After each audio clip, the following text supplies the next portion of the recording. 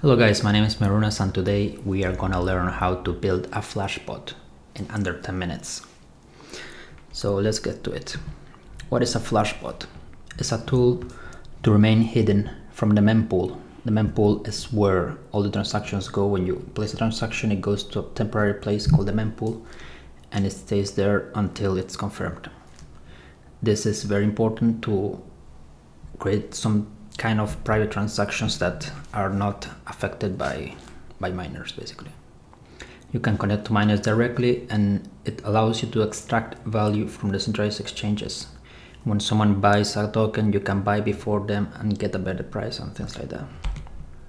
So how big is FLASHBOTs? They have $730 million extracted from DeFi in the past year, so it's a pretty big deal. There's so much money there from this tool, and it's the most used MEV protocol by searches. MEV means maximal extractable value, and it's simply the value you can extract from transactions. Let's say by liquidating a loan that someone made on a decentralized protocol and things like that. The majority of miners use it to gain some extra profit, and it's used by the majority of the miners currently in the network. Well, validators in this case. So let's take a look at an example. Tether is 1.01 on Uniswap, and imagine that on SushiSwap it's 0.99 cents per Tether. If that was the case, you could buy on SushiSwap and sell it on Uniswap at a higher price and get the difference.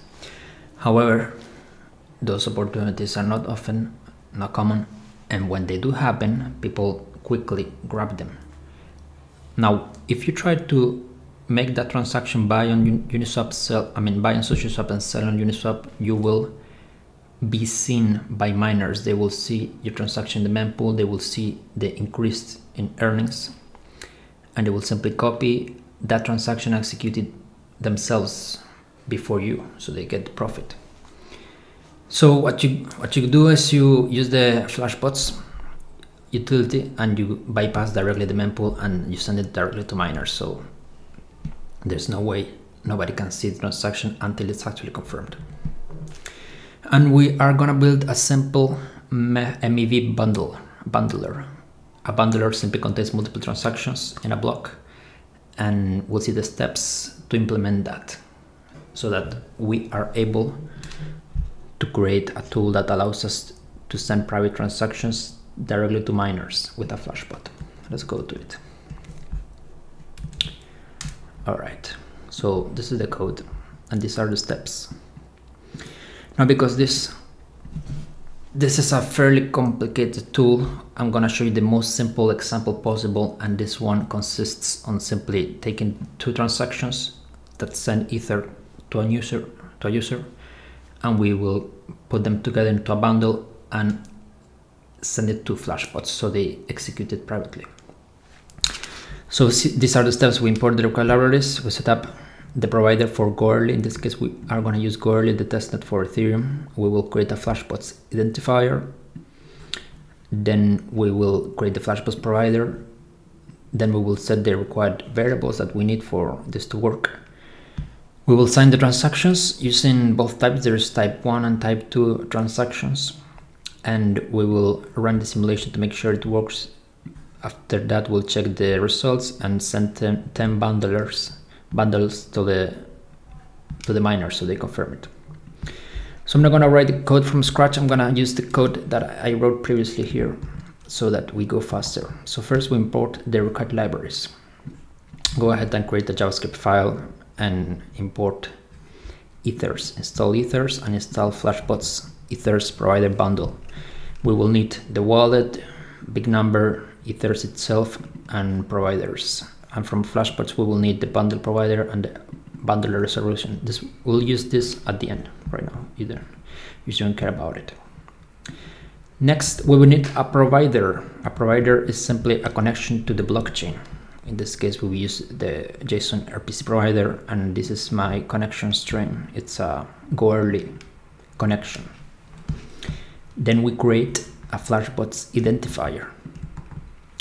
A FLASHBOTs identifier is simply a wallet, an Ethereum account that is used to sign your bundles, to identify who is creating those bundles, and this is necessary for reputation purposes and to make sure you are accepted earlier, things like that. So in order to do that, we create a new wallet, we pass the private key, and we pass the provider that we just created. This is the authentication signer we will use throughout the entire application. Next, we create a simple start function, and I'm gonna use this type of notation.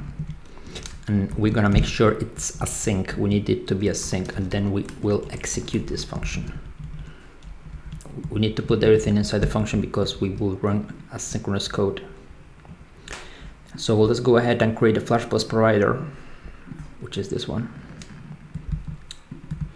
And as you can see, we use the Flashbots bundle provider. We click on, we access the create property. We pass the provider here, this one, and the signer that we created before, and we use the relay. This is the connection to Flashbots, so it's how we communicate to it. Now we're gonna set up some required variables that we will need. Remember, we're building an application that takes two transfers, a transfer from me to another user, and again the same transaction, both of them into a bundle, and sends that to Flashbots so that it's bypassing the mempool. So yeah, we will create some functions. I mean variables. We use GUI because we need it big number that from 10. Well, I'll simply copy all of this because it's faster. We want to go fast here. So yeah, we need this variables GUI. This is simply a unit in Ethereum. We will use the legacy gas price. We will take it GUI. I will multiply by 13. We can use any other number, but this is just to guarantee that the transaction is confirmed, because when you create a bundle and when you send it to Flashbots, you need to give something. You need to give a reward in the form of extra gas to miners for them to accept your bundle. This is how we do it with the extra GUI. Then the priority feed, we will use this in the Ethereum type 2 transfers. I'll explain that in a moment. Then we need the block number. We need to access the block, the current block. This is the most recent block. We simply access the block, all the properties, and we get the maximum fee in future blocks. This is for the new update that Ethereum had, and basically we take the base fee and we calculate the potential increase in the base fee for the next 6 blocks. You can look that up, and it's a simple way to guarantee that our block is at least has the correct base fee. Now we create the signed transactions. We will send 0.1 Ether to another account. Basically, it's just a regular transfer, like when you go to MetaMask and you transfer some Ether to another account. This is the same thing but with code. So yeah, this is the type 2 transaction. As you can see, it has the type property and we use the type 2. This is just, like I said, a regular transfer to this address. And okay, let me first explain this. We use the sign bundle from Flashbots, and this simply tells us this is the transaction we want to send, and this is the person that signs the transaction, because as you know, there is always a signer for every transaction. Then we pass the maximum gas fee. This is the maximum amount you're willing to pay for this transaction to go. The maximum priority gas fee. In this case, it's just that much. Data, it's empty. We don't send any data. If you want to send a transaction that does something more complex, you will update this property. The chain ID is 5, go early, and the value is this one. We don't need the gas limit property. Now this is a traditional, legacy transfer. As you can see, the same thing. We have a signer and then the recipient, the gas price, data, and the value that we want to send. This is just to show you the different types of transfers that you can do in Ethereum. You can make both of them like this, and in a bundle you can include minimum at least 2 transactions, and you can add as many as you want, as long as they fit in a block, of course. This is important for making, you know, complex type of extractable value functions. Now we will run the simulation. Now when you create a Flashbot, you need to simulate your transaction, and the way you do that is with this function. Simulate, Flashbot provider simulate. So you pass the signed transactions, these ones, and you pass the block number that you want to include it into. So if you access the documentation here, it says the block tag, which is basically the next block you want it to be included in the next block. And yeah, you simulate this. In fact, let me show you how that looks like. Let's run this. Let's do note arbitrage, I believe. No, it's called start. Now let's run node tutorial.js. Okay, so yeah, let's run this. These are some contracts that I've been working on, but for the purpose of simplicity, we will use this simple tutorial. So now we do node start tutorial. In fact, start tutorial is this file, as you can see, and it simply includes a bubble register and the file that we created. Now this is an error here. Alright, so as you can see, I changed the legacy gas price. Basically, we need to increase the amount that we're giving to miners, and the simulation is, you know, it runs successfully. You can log this and see that it works and that it's included. We'll recheck the results of the simulation like that. 1 second. So to check the results, we simply use this code. And this, you know, there's a property called first revert that it is added to the simulation if there is an error, and you simply access the property and you show the error. Otherwise, you simply show the block number. Let me run it so you can see the results right here.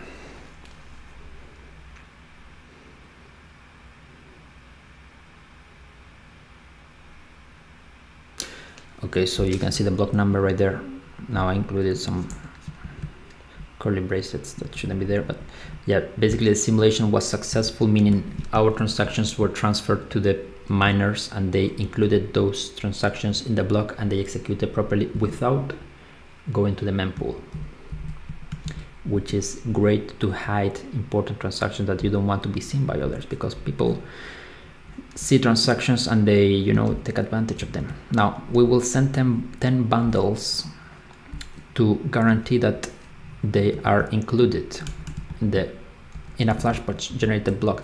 What does this mean? This means that Flashbots is a block creator. They create blocks themselves. They gather transactions and they create blocks. But sometimes, you know, there are many different miners, the different block producers, and sometimes they don't create the block themselves, which means we need to try to include our transaction at least 10 times to make sure we add the transaction into a block that Flashbots has created.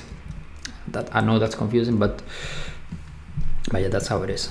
So yeah, first we loop 10 times, starting at 1 and ending at 10, and we simply send the raw bundle with the transaction. This is like the simulation that you've seen before, but in this case we're sending the real bundle to the miners, so they include it into a block, and we pass the transactions and the block number that we are interested in. In this case, the block number increases by 1 every time, because if the next block doesn't work, you include it in the next block, and so on. Then we show some messages. The bundle hash, this is simply indicating, you know, the hash of the bundle that we created. We wait for the bundle to finish processing and we show the response. Now here's where we wait for this to finish, and here's where we use the bundle resolution that we imported here earlier. You see, Flashbot's bundle resolution. We check that if the response means that the Flashbot it's included, or account nouns is too high. Yeah, I think this is not necessary. So with the Flashbots, if the bundle is included, we simply show the message and we exit it. And if not, we show simple the stats on the block number or whatever, and the user stats, which may be interesting to see. So yeah, this is the application. Let's run it. Let me explain again everything before our final run. We import everything, we create the providers and the accounts that we are going to use. This is the identifier for your Flashbot account. Then we set up some variables, some transactions that we are going to use, that we're going to send. These are the transactions that we want to bypass the mempool, and we simulate everything. This is very important to make sure there are no errors, so you don't waste, time, because, if your bundles are not correct, you may see an error, but you won't pay gas at all because they are not included into the mempool. Now, if there's an error, we revert them. We show the error and things like that. Let me return that, make sure we are stopping, and then we try to include those bundles into 10 blocks and wait until they are included. Okay, let me run this. So I clean this, clear, and I do note start tutorial. Let's see what happens.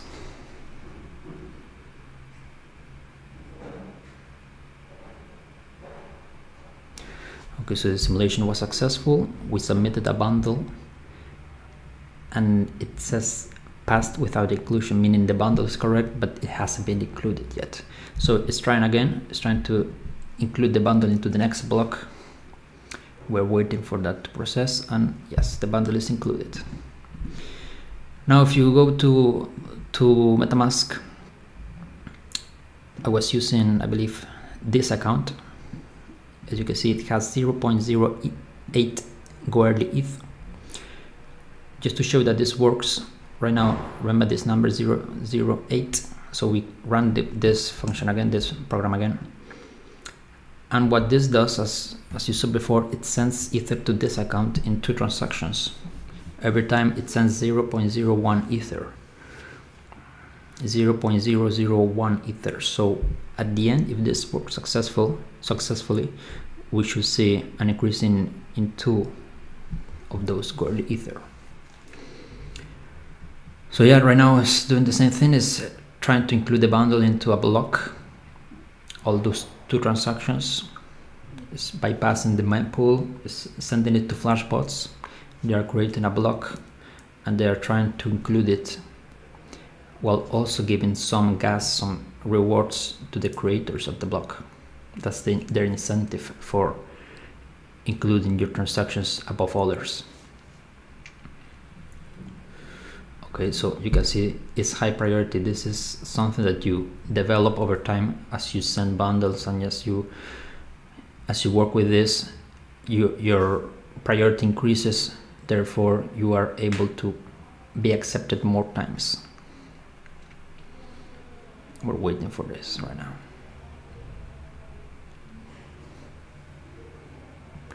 Okay, so the bundle is included, and you can see they should be increasing anytime soon. There you go. You see, it increased by 0.002 points. And yeah, that should be it. As you can see, that's the result right now. We are able to send private transactions directly to Flashbots and things like that. But yeah, that's pretty much it. Hope you enjoy this, and let me know if you want to learn something on this topic.